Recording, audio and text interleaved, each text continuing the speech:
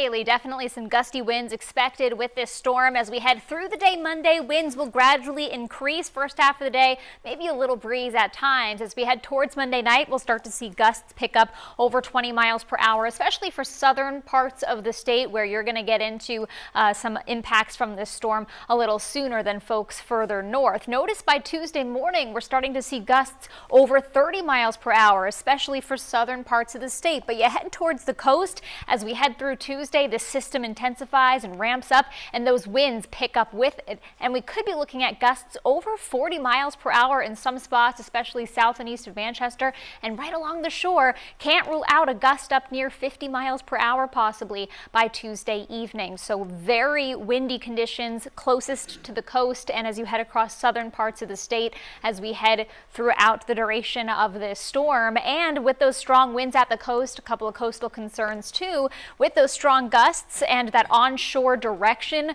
of the wind. Even though we don't have astronomical high tides, the wind coming in off of that water could still lead to some splashover or even some minor flooding, little beach erosion, all things that we're keeping an eye on as well, in addition to all that snowfall. Haley.